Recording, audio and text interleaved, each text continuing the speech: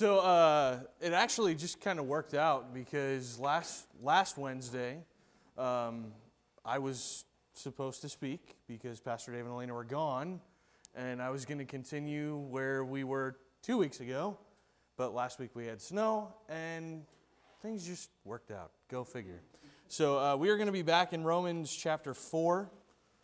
So if you have your Bibles, which I hope you do, go ahead and turn there, Romans chapter 4, and we'll be in verses 18 through 25. As a refresher, because I know we've all slept since 2 weeks ago, at least I hope we have.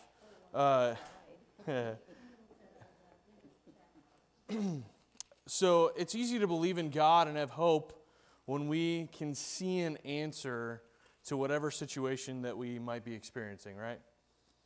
Whether it's from health issues or financial issues or from a marriage standpoint. But on the other hand, when we can't see the answer, it's not nearly as easy. And we kind of talked about those situations a couple weeks ago. But the goodness for all of us is that no matter how hopeless the situation might look right now, God provides the ability to have hope even when we can't see any possible solution. And those are the but God moments that we talked about a couple weeks ago. And now, like I said, we're going to be in Romans chapter 4, and we're going to start at verse 18 and then read through verse 25. So let's go ahead and go there. Against all hope, Abraham in hope believed, and so became the father of many nations, just as it had been said to him, so shall your offspring be. Without weakening in his faith, he faced the fact that his body was as good as dead since he was about 100 years old, and that Sarah's womb was also dead. Yet he did not waver through unbelief regarding the promise of God, but was strengthened in his faith and gave glory to God, being fully persuaded that God had power to do what he had promised. This is why it was credited to him as righteousness. The words, it was credited to him, were written not for him alone, but also for us, to whom God will credit righteousness. For us who believe in him, who raised Jesus our Lord from the dead. He was delivered over to death for our sins and was raised to life for our justification. So if you remember, I had pointed out that Paul begins this section with something of an oxymoron. That he writes, in hope, Abraham believed against hope. And this was kind of a Hebrew expression to contrast the two different kinds of hope. And the two kinds of hope that we're talking about here is hope that is really nothing more than wishful thinking. And the example I used was hoping that the Cubs win the World Series again. But then there's also the biblical hope that's much different than that. It's not wishful thinking. The Greek word that is translated hope means something more like confident expectation, or the expectation of what is sure. And in this passage we just read, we can see that Abraham had biblical hope even when he couldn't see any possible way for God's promise to him to be fulfilled. And here's how we can summarize biblical hope. Biblical hope is a matter of trusting that God's promise is greater than my predicament. God's promise is greater than my predicament. It's the but God kind of hope. Abraham was an old man and he still hadn't had a son, so he took matters into his own hands and had a son through Sarah's servant, but that wasn't the promise that God had given Abraham. When he was 99 years old, God comes to Abraham and promises him that he will have another son, and this is the one that was going to fulfill the promise that had been made many years earlier. And remember this, that God changes Abraham's name from Abram, meaning exalted father, to Abraham, which means father of multitude. So I have to imagine that as Abraham looked at the situation from his point of view, his life was very hopeless. But as Paul points out here, even in the midst of that worldly hopelessness, Abraham somehow developed biblical hope that allowed him to persevere through long years when he couldn't see any answers. So the first 2 points that we covered a couple weeks ago were consult God's word. That's point number 1. Point number 2 is consider my circumstances. So point number 1, we saw how Abraham had consulted God's word at the end of verse 18. We can see these crucial words, which we can easily overlook if we're not careful. And these are the words that are in verse 18. As he had been told. Consulting God's word, as he had been told. Abraham did give careful consideration to the situation, but before that, he first considered the promise that God had made to him. And this is a very important lesson for us as well. When I'm going through a situation that seems to be hopeless, the very first thing I need to do is go to the Bible and reflect on the promises of God. That's the very first thing that I need to do. And obviously, this first step requires that I'm constantly spending time in God's Word so that I can be aware of these and other promises that might apply to my particular situation.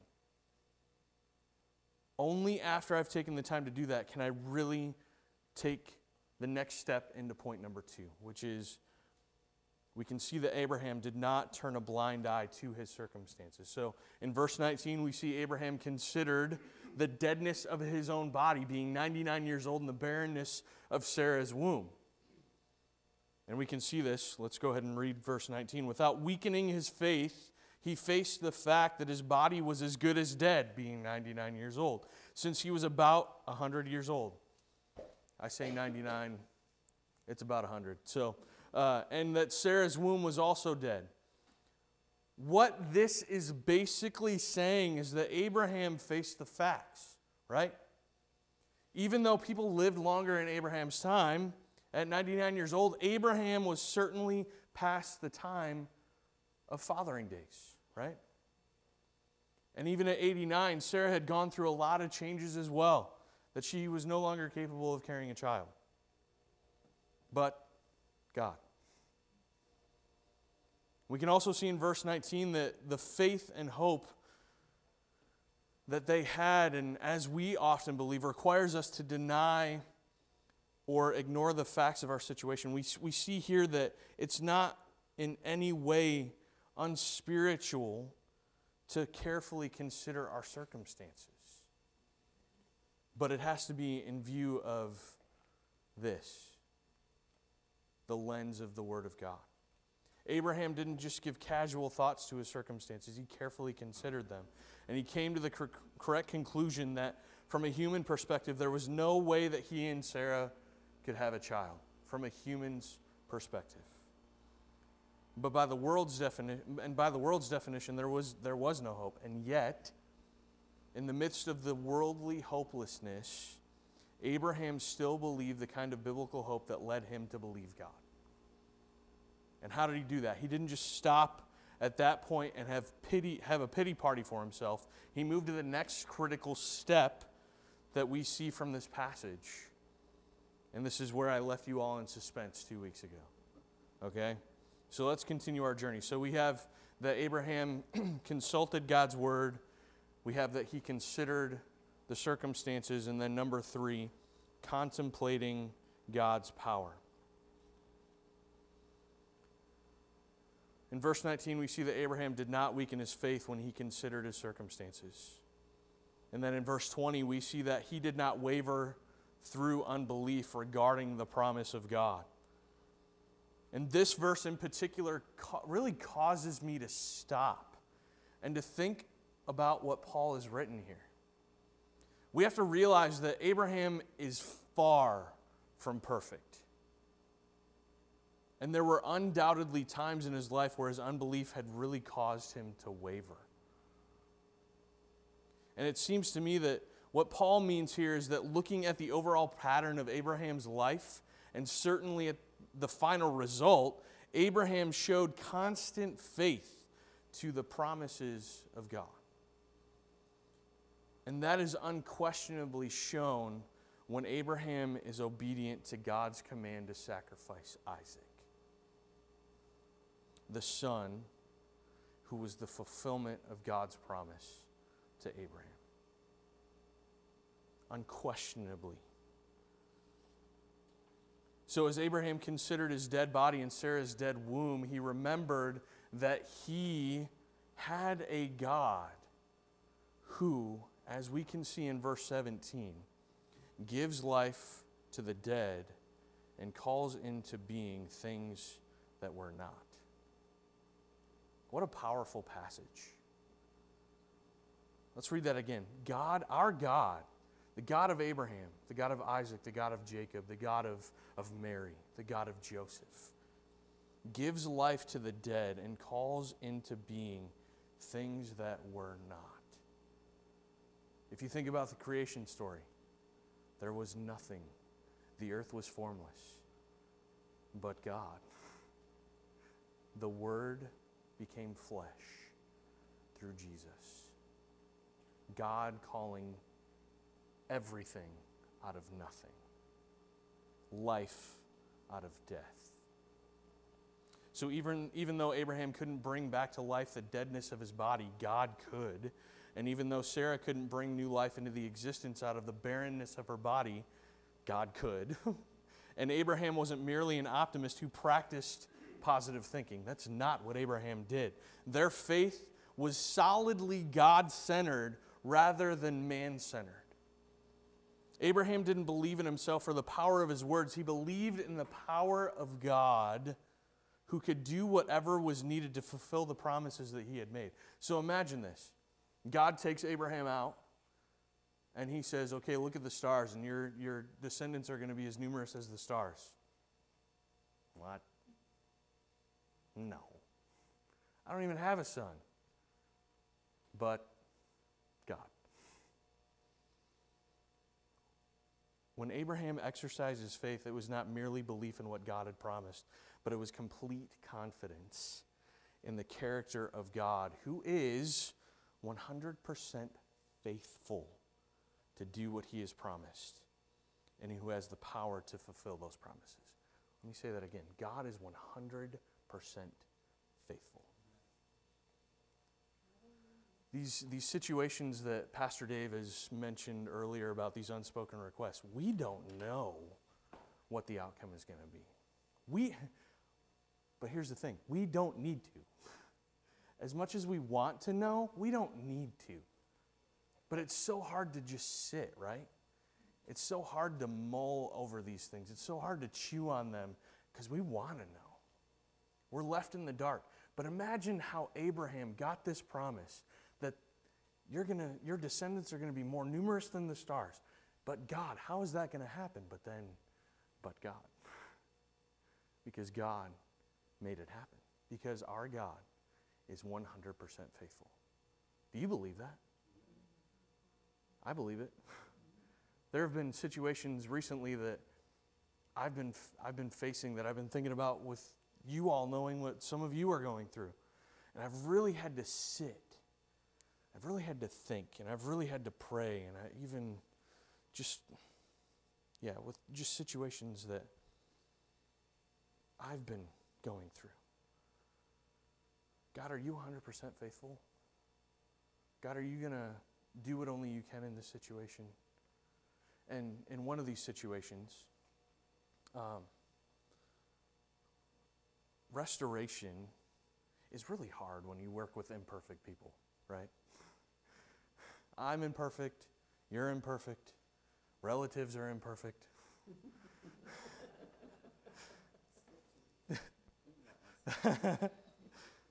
But there's been a situation that has been going on for quite some time within my family, and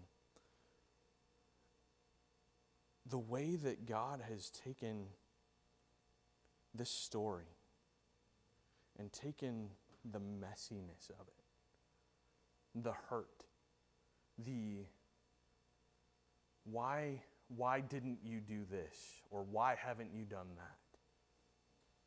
But the way that God has used that for his glory I even just had a conversation today. I didn't have a conversation. I was eavesdropping. So, but it was being told to someone who, it was being told to my mom, so I'll just say that. But the situation that I'm thinking of in particular,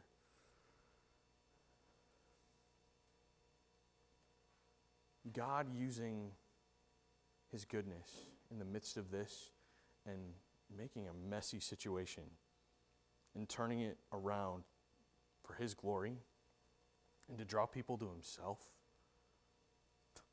Only God can do that kind of thing. We're imperfect. We mess up. But when we share our stories, God can use that for His glory. That's what we can see with the story of Abraham. And we can have hope just like Abraham, because Abraham knew and trusted in God's power and not his own.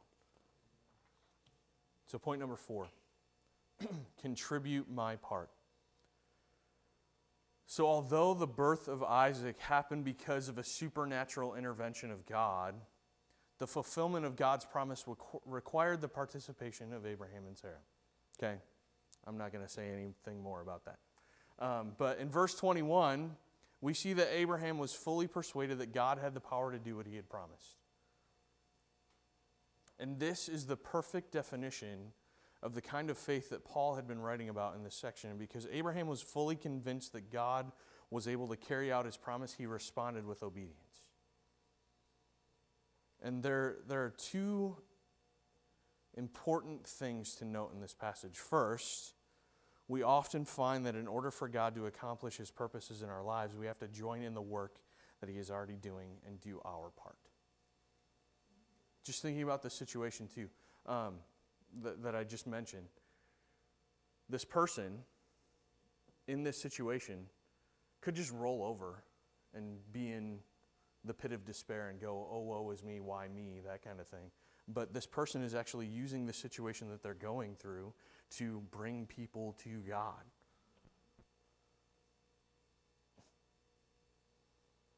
So the second thing is that we need to note is when we're to enter into this process. We tend to do things backward from what we see in this passage.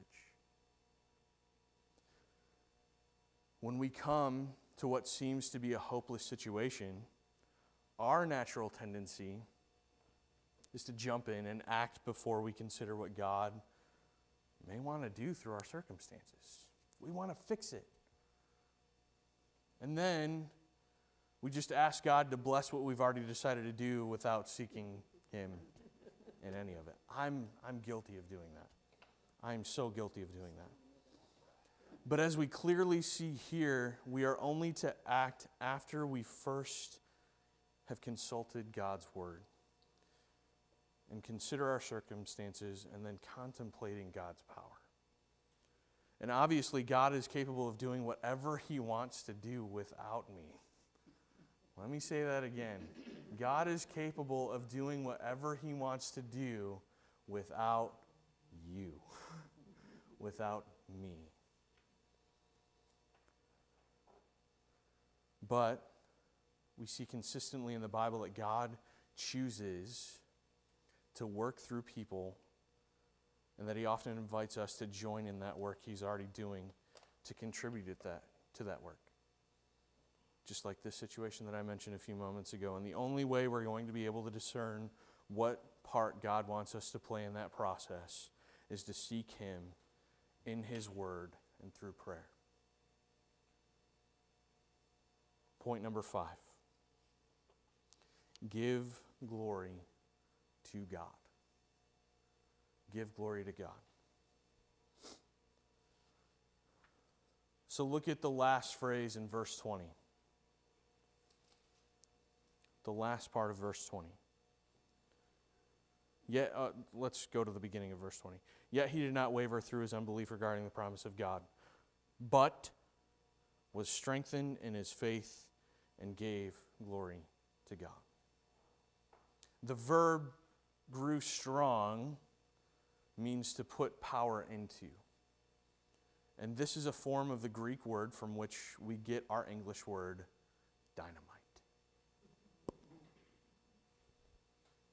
And whenever we face a situation that seems hopeless to us, God is at work in our lives to strengthen our faith. Notice here that giving glory to God is not primarily a matter of our words, and we certainly can and should give God glory by singing songs of praise like we do on Sunday mornings, or with a group of friends, or in the car by ourselves, or just giving glory to God in whatever fashion we see fit. But it's more a matter of how we live than what we say. How we sing, what we say, big deal. But how do you live? How do you show people that God is actually at work in your life? If we were to go back through the accounts of God's repeated promise to Abraham in Genesis, you wouldn't be able to find one instance where Abraham gave glory to God with the words that he spoke. But what you will find is that Abraham consistently gave glory to God by living his life in a way that demonstrated his complete confidence in the promises of God and in his character. That's how he gave God glory.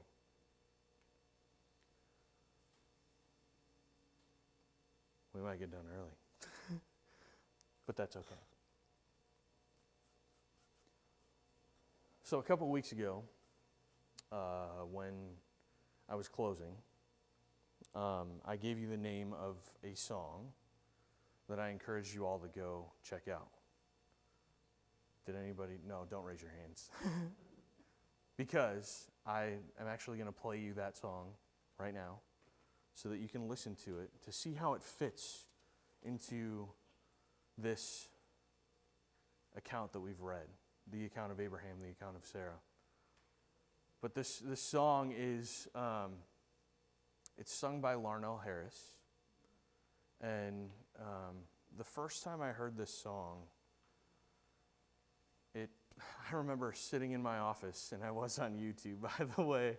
So that's a joke that we have with our staff. And anyways, but I was on YouTube. I did find this song, and I knew of Larnell Harris, and Larnell sings with the Gaithers. And even though I'm 34 years old, I enjoy listening to the Gaithers. So I feel like I'm okay. You guys are okay with me saying that. So I love that music. But this song, I remember listening to it the first time, and I remember crying because of the two words that I've said over and over and over again 2 weeks ago, and then even tonight, the "but God."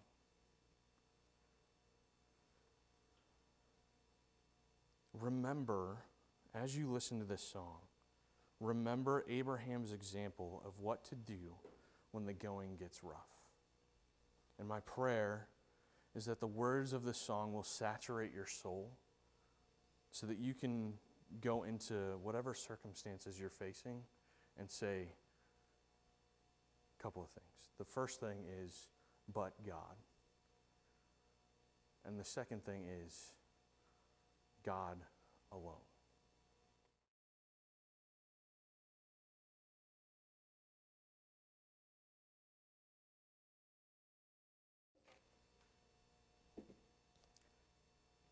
No other answer but God, right?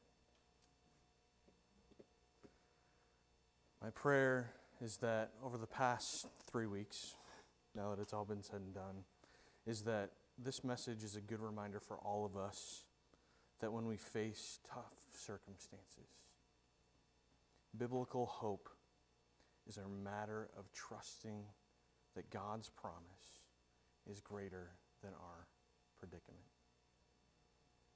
But God. I don't know what you're facing. I only live my life, and that's plenty enough for me. But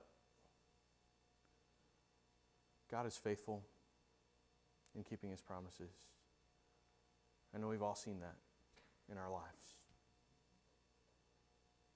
don't give up. Don't give up on God, because He's right there with you, no matter what. So let me pray for us. And then, if you want to stick around, great. If you want to leave, that's okay too. Let's pray. Father, thank you. Thank you for your word. God, that from the beginning to the end, you are in all of it. And the fact that we have your word, and we can look to it every day, is something so powerful. God, for the times that we take that for granted, that we take the promises of you for granted, God, forgive us. Just like we've heard from Pastor Dave, God and Jesus are not just genies in a lamp that you go to and rub the lamp and ask for something to happen. God, there's nothing better than having a relationship with you. So, Father, help all of us. Whether or not we're going through a situation right now, it's guaranteed that we will. So, Father, help us to trust you. Help us to know that you are 100% faithful in every situation. And God, in the times where we just want to lose it, where we might lose our temper, we might lose our minds a little bit, God, whatever it may be, Father, help us to trust you in those moments, because you're faithful. God, take us from this place, keep us safe, help us to be your hands and feet. God, those who come across our path, help us not to just push those people aside. Help us to have your mind and your eyes to even consider those who we come in contact with on a daily basis. Help us to invest in those people. Help us not to give up on those people, because you haven't given up on me. So, Father, we trust you and we look to you. And it's in the powerful name of Jesus that we pray. Amen.